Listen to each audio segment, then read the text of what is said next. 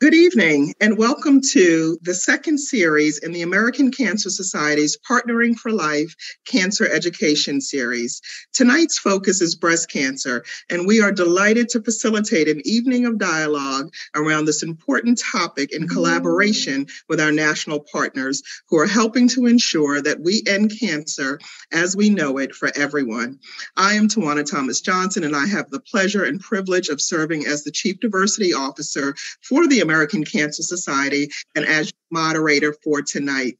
So we have an information-packed webinar. We have some wonderful panelists who are joining us for tonight's discussion. So we're going to go right ahead and introduce them. Starting us off is Dr. Sharon Allison Oddie, who is an energetic and engaging speaker, author, health educator, physician, and health strategist consultant. She is the CEO of Carlden Inc. and Beautiful Woman Inside and Out. She serves as the health strategist for several national organizations and develops and oversees programmatic agendas with long and short-term strategies ensuring effectiveness and achievements of goals. Dr. Sharon, as we affectionately call her, is active with numerous medical, political, and civic organizations. She has served on the board of trustees of the National Medical Association and as chair of the Council on the Concerns of Women Physicians. Because of her colorful and the down-to-earth manner in which she addresses health and wellness, among other topics, she is a highly sought-after speaker. Please join me in welcoming Dr. Sharon. Hi, Tawana. It's so wonderful to be back with the American Cancer Society. So great. Well, I don't know that you ever leave us, Dr. Sharon. I never do. Not a week goes by. Hand in glove, hand in glove. That's right. All right. Well, our next panelist is also hand in glove with the American Cancer Society, and that is Ms. Ricki Fairley, who is an award-winning marketing veteran that has transformed her business acumen into breast cancer advocacy. Ricki co-founded and serves as CEO of Touch, the Black Breast Cancer Alliance, to address Black breast cancer as a unique and special disease state with the overall goal of reducing the mortality rate for Black women. Ricki founded and served as co-host for The Doctor Is In, a weekly live breast cancer advocacy web series on the blackdoctor.org Facebook page that reaches over 3 million viewers. In January of 2022, she started the When We Trial movement to change the game on Black women participating in clinical trials to improve outcomes for Black women with breast cancer. And she is one of our breasties. Please welcome Ricki Fairley. Hey, everyone. So blessed to be here. Thank you for having me. Great to see you, my Tawana. Good to be with you. And our next panelist is Wanda Blakely, who was diagnosed with stage 2 breast cancer in 2010. She had a total of 11 surgeries. In her words, Wanda has said, "Before cancer, I was a very outgoing and hardworking single mother. I have 2 kids. My daughter was in the Army. My son was in high school at the time. All I wanted was to see my son graduate high school. It was a long journey for me. I wouldn't be here telling my story if it wasn't for the American Cancer Society.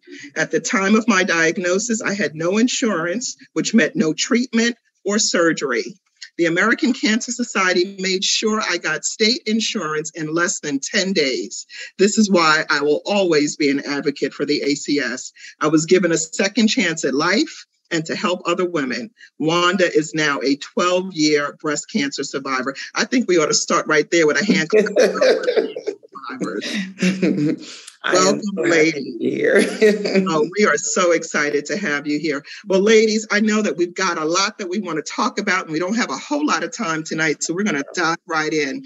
Dr. Sharon, if I may, I would love to start with you. If you could just sort of do a level set around Breast Cancer 101. What is breast cancer?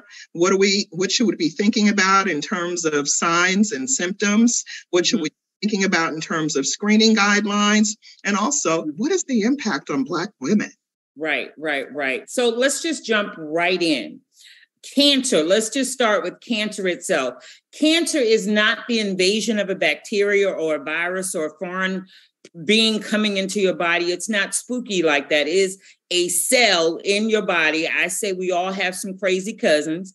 That cousin goes a little crazy, call some other cousins around, then you have a tumor. It just gets a little off. It is a mutation, and that's big medical school word for it goes off, right? And then has some friends come, then you have a lump or a tumor. Cancer is wherever it starts. So breast cancer obviously means that it starts in the breast. Now, who's at risk for breast cancer? Do you have breast? I don't care if it's a AAA or Z triple Z.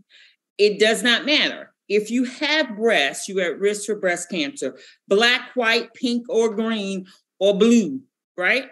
So now, the other part is we do also know that men get breast cancer in much lower rates, but we have to give a shout out for that. And those are, particularly men, are more tied to genetics. Now, notice when we talk about who's at risk, I started where? I started if you have breast. Yes, there is a family risk factor, but that is actually not the leading. Number one, if you ever had breast cancer before, if you are obese, if you have had radiation to the chest, all of these different things are risk factors for breast cancer. Hormone replacement therapy for prolonged times.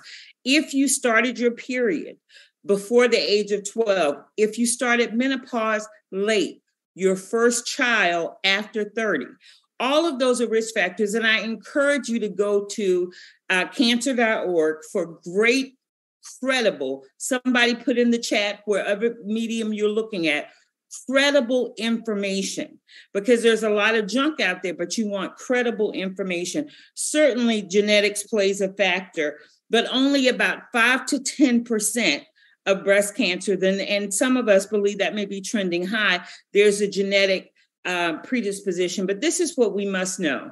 If you have breast, get them checked and be aware of your risk. Now, most breast cancers are going to occur in women in their 60s. However, women less than 45, young women, often have breast cancer, and it's very aggressive. We're going to get into the types and all of that. What should I do? People say, well, what are symptoms of breast cancer? Somebody write this in the chat. Nothing. First and foremost, many women will find out that they have breast cancer by going to get their routine mammogram. And that is great because you don't have now a major golf ball sized lump that's all of a sudden there and it's probably spread or metastasized by the time you have a late diagnosis. So number one, get your mammograms, and the recommendations, you should talk to your doctor, but also generally we know the age groups, and we're going to talk about that when you should start getting your mammogram. So number one risk, the number one issue or symptom of breast cancer is nothing. Number two, a lump that does not go away for, say, 4 to 6 weeks. And it is firmed, it is fixed, or a lump under your arm, or scaling on the skin of the breast, or the nipple turns inward or starts to produce a fluid. Those are top line. We're going to get into all the specifics, and I'm looking forward to answering questions and really doing some real talk about breast cancer, what we can do, prevention, early detection, and you can live with breast cancer. But let's get to it. All right. Well, I love that because we want to leave with that message. You can live, you can survive. And we've got two amazing survivors that are part of this panel. So that is certainly, this is an evening of information, education, inspiration, and hope. So we want folks to leave with that message. So I want to bring it home just a little bit to Black women, because the folks that are partnering with us on our Partnering for Life education series, which is all about raising awareness in the Black community, are certainly some of our leading women's organizations. Zeta Phi Beta Sorority Incorporated, Delta Sigma Theta Sorority Incorporated, and the Links Incorporated are among the many partners that are bringing this event to you tonight. So, Ricky, can you tell us a little bit, and I'll come back to you for the same, Dr. Sharon, what contributes to the higher rates of Black women getting and dying from breast cancer? Well, we have a 41% higher mortality rate than white women. We have a 39% higher recurrence rate than white women, which is crazy, right? Black women under 30 are getting breast cancer at 4 times the rate of white women. Black women under 35 are getting breast cancer at twice the rate, dying at 3 times the rate, well before they would have that first mammogram at age 40. And so when you're dying when you get it at that age, you don't know. We have dense breasts, and but you don't know you have dense breasts until you get that first mammogram. So if you're 30, you get breast cancer, you don't know about it, right? But now we also have a growing body of data that's validating that a Black breast cancer cell looks different from a white breast cancer cell. And frankly, all of the protocols, all of the drugs that we have as standard of care were all done on white bodies. So the drugs that we're taking were never tested on Black women. The protocols that we're dealing with, like the age of a mammogram, doesn't work for Black women. The protocol that, a lumpectomy and radiation is equivalent to a mastectomy was tested that study was done in Sweden. So we don't have the data and the science for Black women. And so we're dying at younger ages. We're getting it at later stages. And it's just a horrible place to be for Black women. It's really the most fatal disease that Black women face. It's a life or death situation for us. And a lot of even the risk factors like breastfeeding is they say if you breastfeed your babies, you won't get breast cancer. Well, I breastfed my babies. I had the triple A version of the boobs, Dr. Jim. So like things like that. Some women can't breastfeed, right? They work someplace where they can't pump. They have a baby in a hospital where the nursing staff isn't big enough to help them learn how to do to nurse their babies. So that we have all these factors that are against us. And a lot of times we wait a long time. We get that diagnosis and we wait before we do anything because we're scared. We don't trust our doctor. We don't have childcare. We don't have someone to take care of our mothers. 77.3% of Black moms are single moms. So what's that mama going to do? She's not going to get her mammogram today. She's going to go to work to feed her kids. She's not going to go to chemo today because she's got to take care of her mom or her grandma. And so all these factors are in place. And so we need better science for Black women. We need better science. And until we really, think about what the science is. And so I've been on this mission to really bring this concept of Black breast cancer as a distinct and different disease state to pharma and say, what are you going to do for us? And frankly, I don't want anybody to die of breast cancer, but I want mortality rate parity for Black women. And we deserve that standard of care. And we know that doctors aren't inviting us into clinical trials, into research. And even when we bring it up to them, our research shows that we still walk away not having a good understanding of what that's all about. Mm-hmm. And really, the research fears it's fear of the unknown. Mm-hmm. I think I'm going to be a guinea pig. I think I'm going to get the sugar pill and die. We don't know what we don't know. The level of health illiteracy in our community is crazy. And it's really because we don't talk about it at home. We don't talk about health. We don't talk about health at the kitchen table until Uncle Pookie gets his leg amputated or Grandma Edith is in the hospital. Well, how'd that happen? And so we're not talking about it and we're not educating ourselves about it. And so when we get that seed thing, it's like fear comes over us because we just don't know. We don't even know what we don't know. And so we've got to figure out how to educate Black women, but also help them, teach them to advocate for themselves and demand the standard of care they deserve. And, Tawana, we live in this world of health inequity. We don't have health equity. And we're not going to get to health equity until all healthcare providers, the whole ecosystem, practices the golden rule. What your mother taught you when you were 2 years old. Treat others as you want to be treated. And so when patients come to me and say, what do you think about this treatment plan? So we'll go back and ask your doctor if that's what they would recommend for their mom or their grandma or their auntie or their daughter. Because if it's not good enough for them, it's not good enough for you. And we have to demand that level of care because we're not getting it right now. And we're only going to get it by educating each other. And I've learned through my research that, we don't trust doctors. We don't trust researchers. We don't trust pharma companies. Who do we trust? We trust women. We trust other breasties.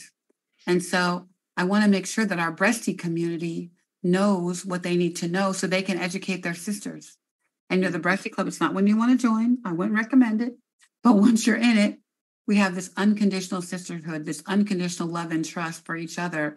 And that's where the information is getting communicated. So we're trying to use our network to help other breasties understand, how to do this work.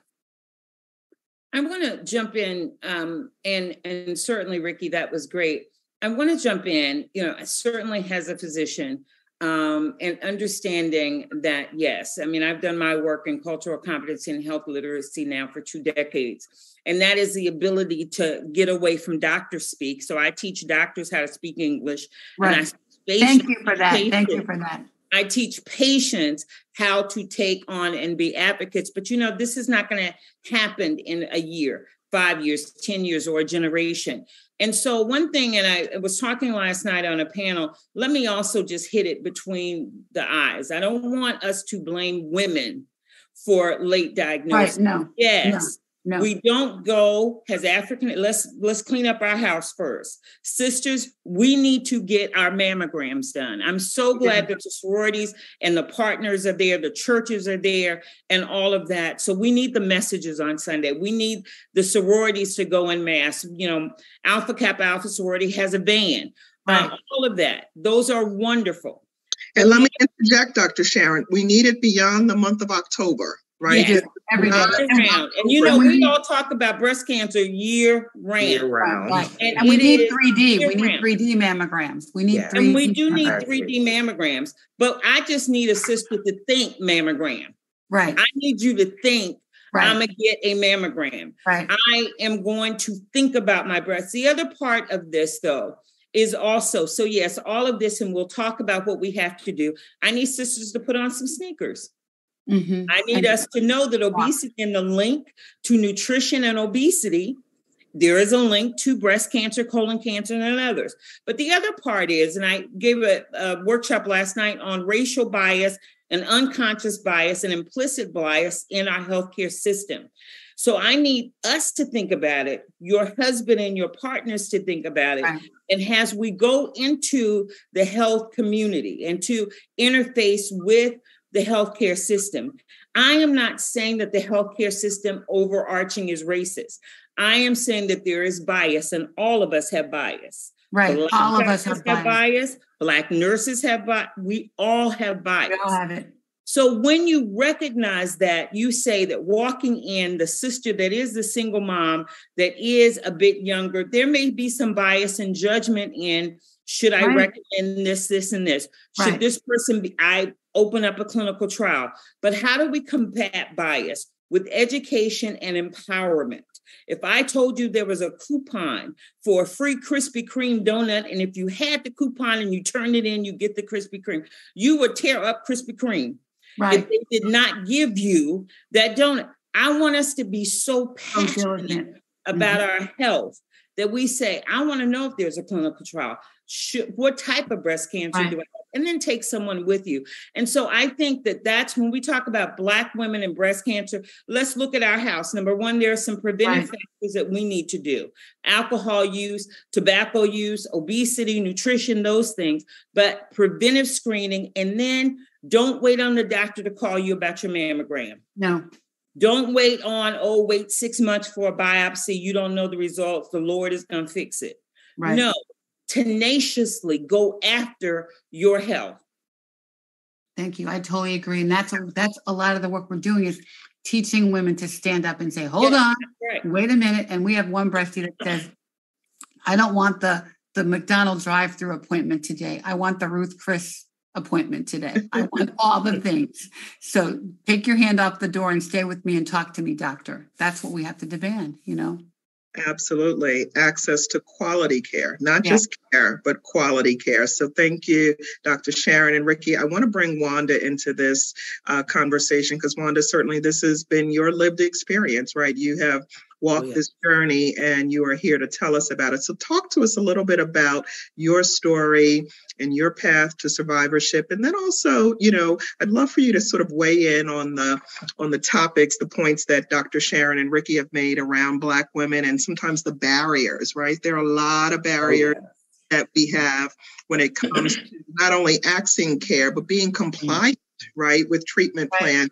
Right. And sometimes it's irrespective of socioeconomic status. So let's start there. I met Dr. Sharon years ago when she said the largest women's health event that I had ever been to a very affluent African-American church. I did a workshop for her, and I asked the question of the sisters that were in the room, and it was packed at 8 o'clock in the morning. There had to be at least 400 women in the room. And wow. I said, I want you to raise your hand if you are up to date on your mammograms. I can tell you that almost half the room did not raise their hand. Yet outside of that church building, in the parking lot, Mercedes, right, Audi, Lexus. So it's not, we like to sometimes think that it's just an issue about the underserved, and it isn't. So, Wanda, I'm going to turn it to you to tell us your story and to talk a little bit about the barriers. Well, my biggest barrier, I was young when I was diagnosed with breast cancer. I believe I was 39. And what made me found out that something was wrong, because I always gave myself self-exam, whether it's in the shower or if I'm laying down in my bed. So one night I was laying down, I'm giving myself an exam, and I felt something that was never there before. To the touch, it hurt, and it made me felt very sick, like nauseous. I said, something is not right here. And the next day, I called my doctor, because I was concerned. Everyone is like telling me, oh, it's nothing. Oh, God will take care of it. But I made sure I made an appointment without the doctor investigating to find out what it was. The surgeon said, oh, it's just a cyst. So I went in for surgery thinking, oh, it's just a cyst. No tests. And a week later, he comes in and he tells me it's cancer. And I didn't have a doctor that had bedside manners. It was like he's telling me something and I'm not hearing anything else. Everything is just like I became deaf, because I believe I'm sitting there like, am I going to die? Am I going to live? Because he said, I don't know what to tell you. It's cancer. So at that time, I did have insurance. In my journey to investigate whether I wanted to get second opinion, third opinion, because everyone told me, you're going to have to get a mastectomy, a complete mastectomy. And then I didn't have insurance. That was my number one struggle. I didn't have insurance. So everything stopped for about 4 months. Nothing was done for me. And meanwhile, cancer is attacking my body. The pain I went through, and they couldn't do nothing for me. I decided to just become more spiritual and educate myself. And I was determined to see my baby boy graduate from high school. I started fighting. I didn't want nobody to feel sorry for me, because I don't like the self-pity thing. And I kept it like to a minimum, because I really didn't want people to know, because a lot of time when people know you're sick, you get this, like, oh, no, I want strong people around me. And that's what I did. I finally got the insurance, thanks to American Cancer Society. They helped me. They filled out the paperwork. And then I started getting tests to find out. Biopsy never was done before. And I can honestly say my daughter was there beside me. She left Georgia, came back to New York, and helped me through this. My son left Georgia and graduated up here in New York. And we went through this together. And it was very, very hard, because from August all the way to December, I still didn't know what stage until I had the surgery. And then after the surgery, they said, okay, we found out you have invasive ductal carcinoma, stage 2. And a few years prior to that, I had a hysterectomy. And at that time, I didn't know, why is this happening to me? But my oncologist told me if I didn't have that hysterectomy, I wouldn't have made it, because the type of cancer I had feed off of hormones. And by me being in menopause, it's just stayed stationary right there in my breast, and it didn't spread to any lymph nodes. So after the removal of cancer, it was complications after complication. No one prepared me for this. I wish there was a book to tell you, okay, I thought I was going to have one surgery and I'm done. I had infections, and then a doctor doesn't understand my pigmentation and he did things wrong. Like I said, when you don't have good insurance, you're treated differently. But when you have the best of insurance, you're treated with quality health care. So it was a struggle, and I finally made it through it. 2014 was my last surgery. And after that, I didn't realize that I was going to be someone to help someone else. I remember going to park my car one morning, and I saw a neighbor walking, and she was so sad.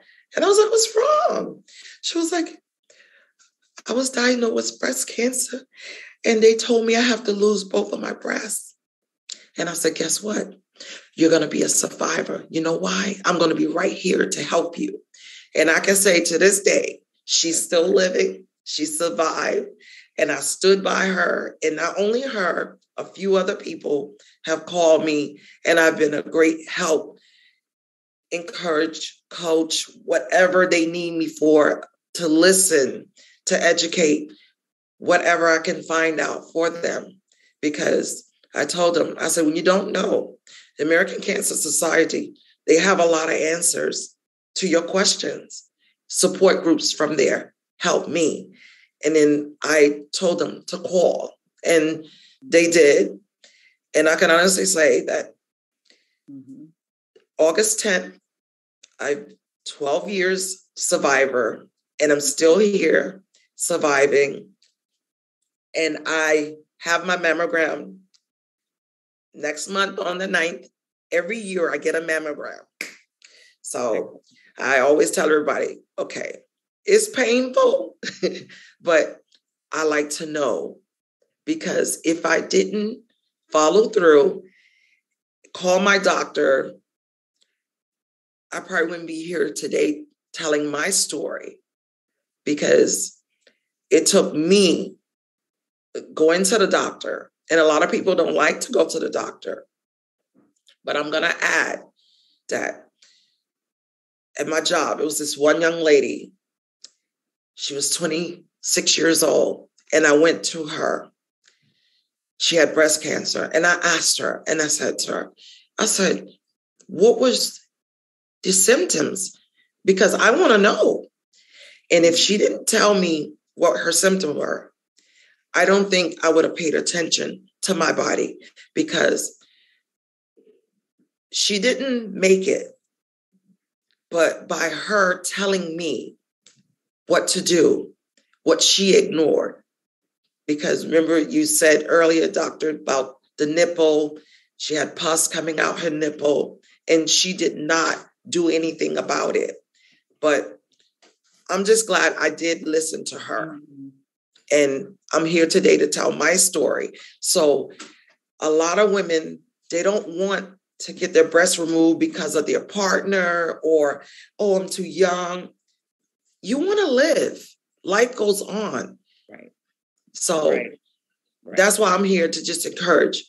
Your health is first. Put you first, not someone else's feeling. Because a lot of young girls, come to me and I tell them, I said, listen, take care of your health. If they say, get it removed, you get a new one. I did, and I'm happy. We love that, Wanda. Thank you so much for sharing your testimony for us. I know that there is someone that is listening, that is watching, that was inspired by your resilience. And, it's such a wonderful testimony of turning one's pain into purpose, right? So it's not an easy journey. It's not a journey any of us would ever want to walk.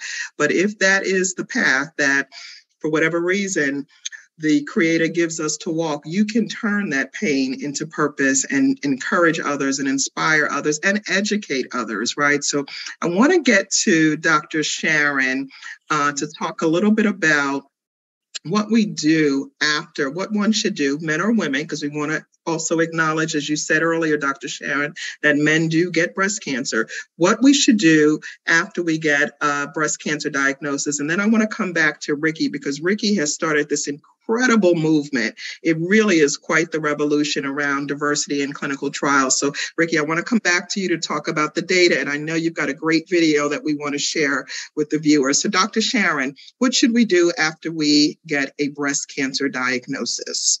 Number one, take a deep breath. Okay.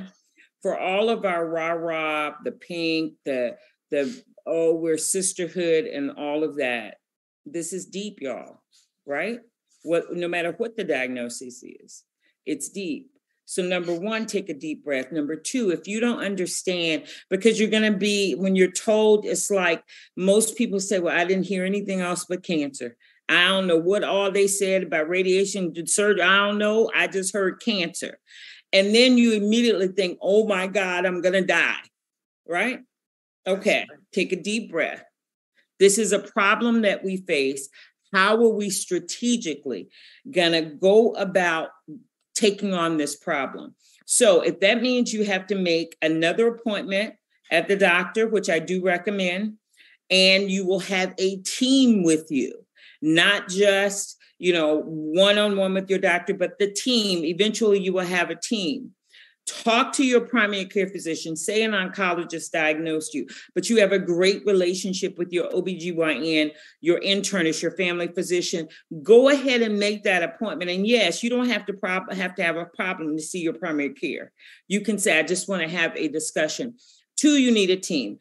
3, find somebody in your life that's going to walk it out with you, that you trust, whether that's a family member, or you may not can stand your sister and your kids can be crazy and you don't want them, but you got a good sister girlfriend that is going to advocate with you, hug you, cry with you, let you fall out, but then pick you back up and say, okay, how are we going to do it? So find that and look at your healthcare benefits. I love that Wanda talked about that, but also know, in sidebar, in the United States, any state that you're in, there are free mammograms for you, free pap smears for you. So look at your healthcare and what things are there. Look at these centers. This is key.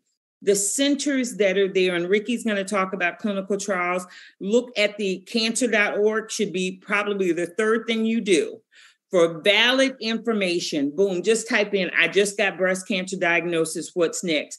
You will see a whole bunch of great information.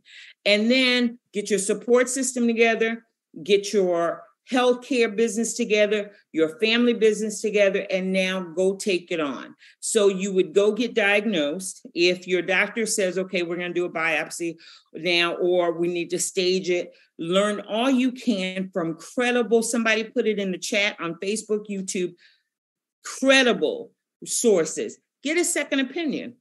You can ask for a second opinion. And guess what? A good doctor does not mind you getting a second opinion. Because guess what? We often go in the back and call somebody and say, look, I got this going on. What you think? Okay. All right. So get a second opinion, but also feel comfortable with your care team. Okay. Those are the first things, Tawana, that I would do and keep doing. Go buy a pink notebook and write notes Ask for your medical records. Ask for copies of your tests. This is now your second or first job because it's your health. It is now something that we have to do strategically. So, Dr. Sharon, I so appreciate your comments, and I also appreciate you amplifying the American Cancer Society's resources. We have a ton of resources for individuals facing cancer diagnosis. So please know that we are a trusted and reliable source. Yes. And we are here 24 hours a day, 7 days a week. You can call us. You can go to the website, and the information and support is there. And Wanda is a wonderful testimony to the type of support that the ACS provides. But before I go to Ricky, Dr. Sharon, I do want to ask you, because I know that we've got members of the faith community who are watching tonight. Oh, yes. And there is, I love to talk about spirituality and health. That's one of my favorite topics. And the reason I love to talk about it is a real intersection, right? So talk to us about the role of spirituality when it comes to, dealing with something like a cancer diagnosis. And let's talk about whether or not, our faith is it integrated and in support of our health and wellness, or are they not so much? No, well, we have done so many church programs together. As I am a good AME, born Baptist AME officer, tongue talking, Bible toting, right? And before all of that, as a woman of faith, if my toenail hurt, I'm going to God. I may see the podiatrist, but first I'm going to God. And this is key. And this is no judgment, because if you're not a person of faith, this is not a resource for you. However.com, if you are a person of faith, Luke wrote part of the New Testament. Guess what? The first priests were doctors. So there is no disconnection between religion and science, right? We are connected. And so this is what we have to talk about. The faith community right now in October, I know at my church, we all wearing ribbons. We have a jazz concert tomorrow with benefits going to breast cancer. The faith community has really mobilized, and we've done a lot of that work with the Koshar Foundation and American Cancer Society, where the faith community has breast cancer support groups, has Breast Cancer Sunday, Prostate Cancer Sunday, all of that. If there are persons in your church, and if there's a health ministry, just contact the health ministry. Number one, wrap that in. But before you go to the church, before you go out, if as a person of faith, go all up in the Bible or whatever your religious teaching is, because most religions have a piece that is in science, and know that it is not medicine or prayer. It is both. I did research as a fellow that showed that you don't even have to pray for yourself. There are studies that show if people are praying for you, whether you're a person of faith or not, study out of Hopkins that showed that people that were prayed for got better than people that were not. So now let's talk about you and the peace and the calmness and the mental health associated with this journey. Often faith is the fountain from which we draw, as well as talk to a psychologist or a psychiatrist, but your faith is an integral part. And I love the fact that most Black churches, because that is my reality, most churches, Black and white, but most churches have pieces. And if there's 1 in 8 women get breast cancer, you got more than 8 women in the congregation. Somebody in your congregation has had breast cancer, and we can talk about it. So yes, it is not faith or medicine. God, I believe, has a woman of faith. That aspirin for your headache or your heart disease, I believe somebody didn't know him, wasn't thinking about him, was inspired by him to get the chemotherapy, the radiation, the treatment to you. You think, and your doctor, if they're not a believer, may think it's them, but actually pray for your doctors. Pray for their hands to be the hands of God, your nurses, your staff, the radiation oncologist to you. And I just believe that all healing, whether it's medical or divine, instant, comes from God. And I'm a woman of faith. So embrace that. And let your doctor know, and this is all I have to say, because we want to know. Many of us you won't bring it up, but let your doctor know, no, my faith is very important to me. And so, yes, feel free to pray with me if you want to. Feel free to do X, Y, and Z. And often you will open up the door, and many breast cancer survivors have actually led healthcare teams to Christ themselves. Did that answer your question? You know, I like to talk about faith. You answered that question. Yes, you did. Dr. Sharon and I have been doing this for a long time.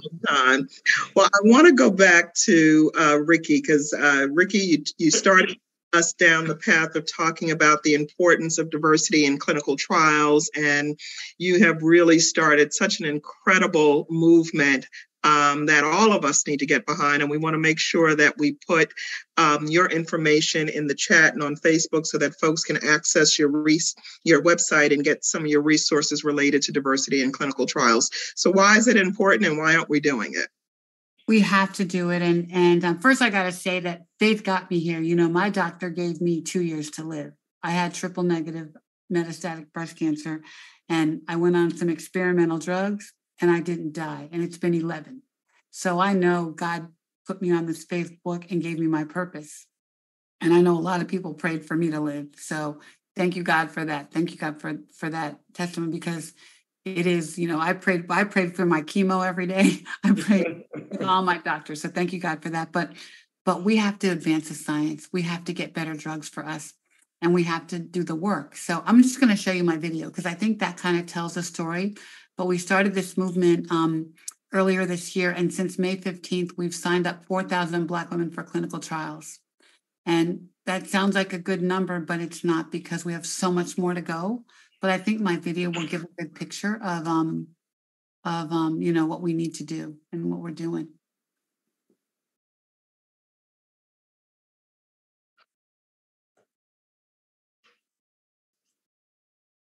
Whoops, let's see, where am I going?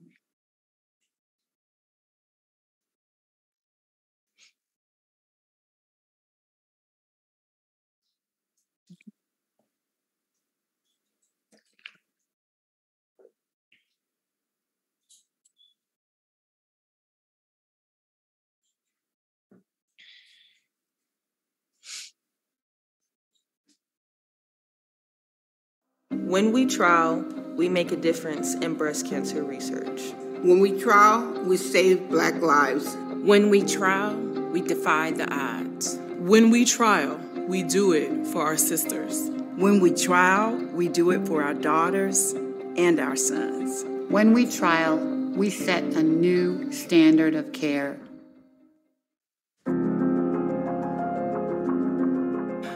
I was diagnosed with metastatic breast cancer. I was diagnosed with triple negative breast cancer at 19 years old. I was diagnosed with metastatic breast cancer at 38.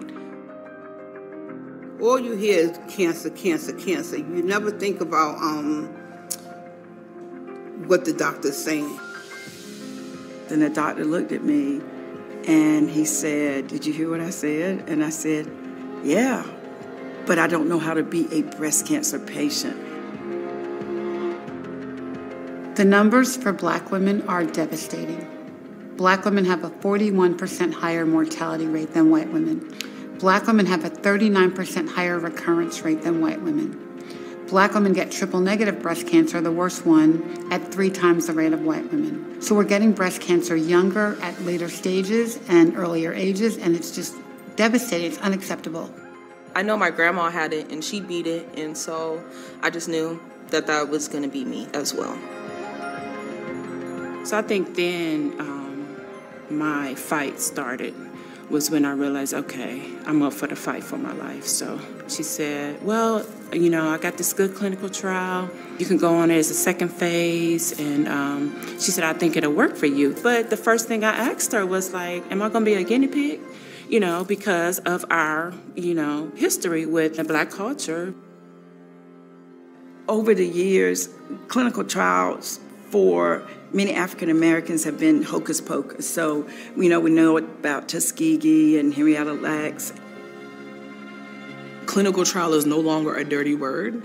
It is, it's a halo opportunity. It's a message from God. It's an opportunity for you to live past this moment. But we need to get more African Americans into clinical trials, because We are dying at alarming rates, and we have to stop this. We really do. And right now, there's only a 3% participation rate in clinical trials. And so even the drugs that we're making now, there's no Black bodies being tested. As we built When We tried really hard to make it for breasties, by breasties, about breasties, so people could see themselves in what we're doing. Clinical trials are important. This is top-notch research that we need to have as a Black community. It's like a butterfly effect. We all got to help each other out in one way to get to the ultimate end goal. And I think the onus is on us that are cancer survivors to tell the story.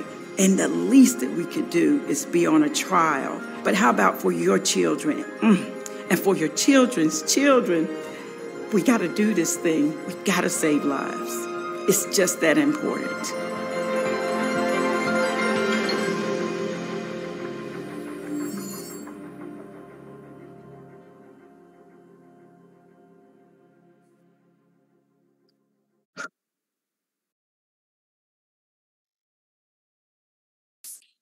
So we took a lot of the research that we collected to really build the words on our website. And when we trial.org, and we now have a video for each one of those breasties in that story. So I'm putting our YouTube channel in the chat. You can kind of read about all of them or listen to the videos for all of them. But we really just took what people told us and turned it into language that would work, and that we know we could convince Black women to do trials. And we did a big media campaign. Thank you, Pharma, for a lot of money to do media. And we've reached out first to our breastie community because we wanted to make sure they could talk to each other with the right information. And then we did a radio campaign in 10 cities on hip hop stations to young Black women, because we want young Black women to start these conversations with their mamas and their aunties and their grandmas. And then we hit the road. And so we've done 17 events since May all over the country, trying to catch women off guard, at the Essence Fest. We were on the street by the casino.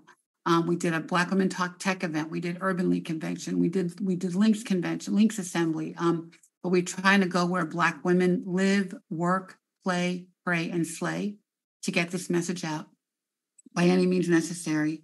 And now we're trying to scale it by partnering with other organizations. And we have a bunch of videos. We have breasties that are hitting the road with us. We're doing an HBCU homecoming tour. I'm going to Atlanta tomorrow to go to Spell House, Morehouse. My daughter's doing Howard. We're going to FAMU next week, but we're trying to get out into the world and catch people off guard. We're actually doing better in churches and in places where they're not really thinking about health. It's not a health fair, but like, oh my God, what are you talking about, cancer? And then we catch them off guard and they listen to us. And so we have this great army of breasts, I call them our untouchables, and they're helping me hit the road. We're going everywhere we can to, bring this message to the world. But in order to scale it, we need more help. We need more people to talk about it and share our videos. And so we're doing it. We have a lot more work to do, but we've got to get better drugs for our disease. It's a different disease and we deserve it. And if there is, I just want to jump in, if there is a benefit to COVID, yes, one of the benefits that we have seen is the acceptance or openness to clinical trials, particularly in communities of color. We've been talking about clinical trial diversity for over 25 years. I know in my own career, but yes. And I know I see a lot of questions in the chat or whatever, so I'm going to be quiet right now. But I think you're right with COVID. And, even George Floyd brought health disparities to the table. But, Right. But, we can't be afraid anymore because we're dying. And we don't need to die of breast cancer. Black women do not need to be dying of this disease. So we have to do this work, So, Ricky, I want that to be our call to action, right? So, again, what you are doing is a movement, and you've created resources. Many of us are part of organizations. We're part of church communities. We're part of PTAs and other community-based organizations. How can we get involved? If you go to our website, whenwetrial.org, we have a thing you can join our movement, and you'll start to get emails and information. We have a YouTube channel called our YouTube handle is @TouchBBCA. And if you go on there, we have a channel with these videos. We have 6 up there now. We're about to put 4 more up. You can share the videos. If you go to our website and our Instagram and our Instagram and our Facebook, there's plenty of content to share. We try to bring all the facts about Black breast cancer to the table. And come hang with us. If you want to go events with us, we are going. We're everywhere. We're doing a special event at SABCS. But we're going to churches. We're going to we actually have a toolkit for pastors' wives. Mm-hmm. What do you do when you get sick? You call your pastor, right? You pray with your pastor. And then you say, Pastor, what do I do? And he doesn't know what to do, or she doesn't know what to do. And they usually send it to the pastor's wife, right? Or the health ministry. So we made toolkits for churches. So here are the tools you need to have to learn about breast cancer and clinical trials and screening and all the things, right? And we have a Young Women's Initiative where we're creating tools. It's called For the Love of Your Girls, spelled GURLS. We have plenty of materials about that, teaching young women how to check their breasts and how to talk to their friends about breast cancer. So call me, email me. I'll put my email in the chat.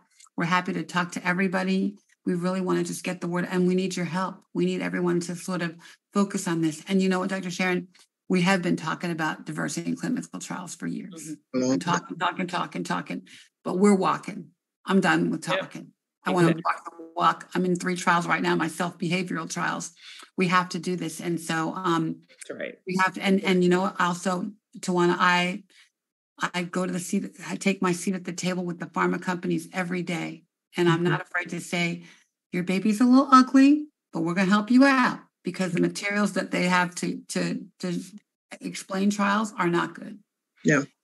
We can't see ourselves in them, and we need cultural humility. What does that mean? That means, how are you making people feel?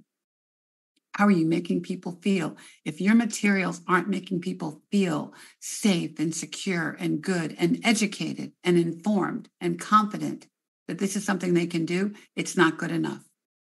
And so we're getting a great response from our pharma partners. We're so grateful. We actually have a nurse navigator on our team. So she will help you, walk you through a trial, help you deal with the informed consent, help educate your families. And so she can be a resource. And she's a resource to our pharma partners. We're working on about 6 trials right now, helping them educate patients and designing the recruiting materials. I'm a marketing person by trade. Well, no, your marketing genius is coming through, Ricky, loud and clear. Like we're getting that. We saw it in the video, and I also want to know who did the glam, because the glam was really, really good. Yes. I don't wear makeup, girl. Yes. But no, we really, we're just trying to do the right thing by our women, by our sisters, and we can only do it. Oz is over there. And we got, everybody, there's no breast cancer. We got to walk arm in arm down in all of our lanes to get there. And you guys are doing awesome work. And we're trying to partner with everybody, So, my oldest granddaughter, Belle, is 5. And so she has a baby. She has 2 baby sisters, but the baby is 18 months. She's still nursing. So we're always either naked or in bikinis because, I live at the beach. And so we're in the shower in July, I guess this summer. And she said, so Debbie, my grandma name is Debbie. So Debbie, how come you don't have those things on your boobs that baby heart sucks on? And I said, well, those are nipples, and they got really sick, and they got my boobs really sick, and we had to cut them off.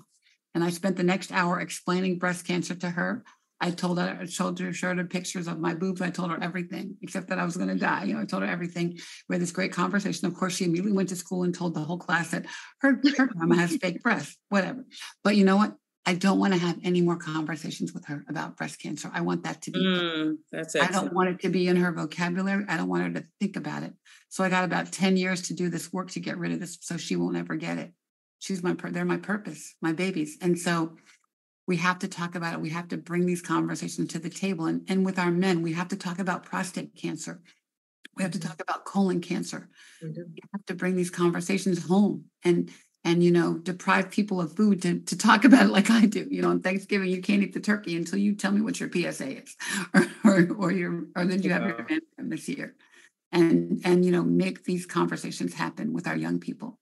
We have this HBCU internship program, and we ask our interns to make a video with their mom. It's the first time in their lives they've ever talked to their moms about breast. We're on 37 interns now. They don't talk about it.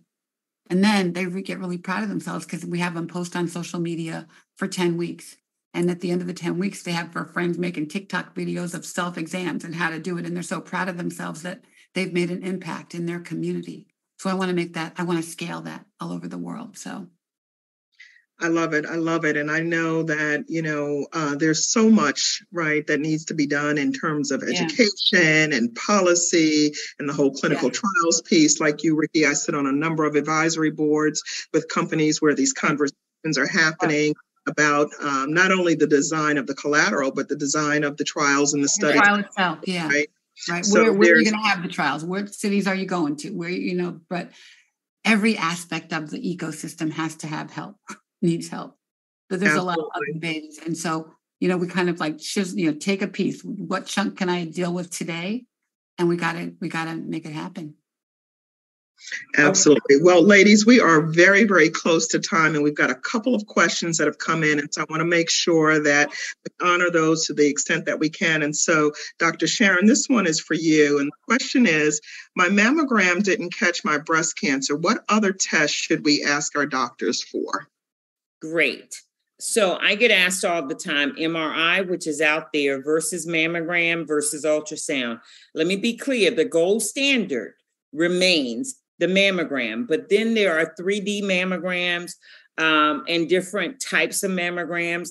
Technically, you could have an MRI, but the MRI can come up with false negatives. So it is partnership. It is not just one necessarily. So your mammogram, make sure it's 3D mammogram, ultrasound, MRIs, all of those are modalities that are used. And then also and the big shout out for us as women, if you are told to come back in 3 months, for a follow-up, 6 months for a follow-up mammogram, I say go ahead and schedule it right then and make it 3 months right then. I had a scare myself. Dr. Sharon, talking about cancer, had a mammogram. It was like, right then I said, okay, I need an ultrasound. Let's do an ultrasound. Okay, now let's do a biopsy right now, to ask and to advocate. So again, Tawana, to put it succinctly, number one, mammogram is a gold standard, 3D. 2, make sure you follow up. Ultrasound or MRI would be the next 3. And then your doctor can talk to you about others. Okay. All right. Well, thank you for that. And Dr. Sharon is one of the trainers and consultants that we use here at the American Cancer Society as we're going across the country, educating communities through our Health Equity Ambassador Program. And we're doing that in partnership with a number of organizations. So I want to, as we wrap up, I want to go to Wanda to talk a little bit about the caregiving piece and family members and loved ones. How do we support someone? And we only have 2 minutes for this, but I think it's so critically important. How do we support a loved one who's going through a cancer diagnosis? Well, for one, you just got to be patient with them because they don't understand what you're going through. And with me, I just had a positive spirit about what I was going through. I walked in the doctor's office, even though I was in pain, with a smile on my face.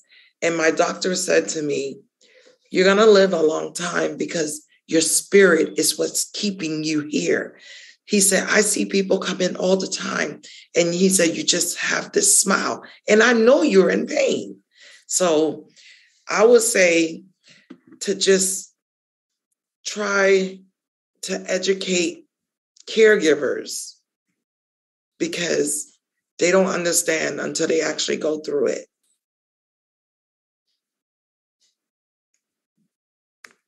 Yeah, patience, right? I think, patience and grace and love, right? Yes.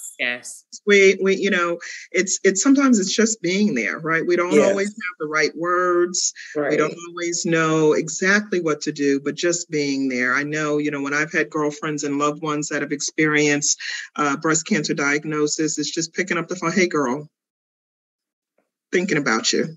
Mm-hmm. Thinking about you, stopping by with, whatever it is that might make them smile. So that means a lot. Yeah, it makes a difference. Well, ladies, you all are amazing and you all are making a difference. And we thank you so much for spending the evening with us. We're so grateful that we get to do this work in partnership with people all across the country who are really committed to ending cancer as we know it for everyone, right? For everyone. And we know that in the Black community and in the brown community, there is a disproportionate burden of cancer. But I believe that we have come together for such a time as this, and that there is something on the other side, and that is victory. So I thank you so much for all that you all do to help us achieve the mission of the American Cancer Society. And I want to thank our partners. I know we've got a slide with our partners. It's coming up. It's coming. It's coming.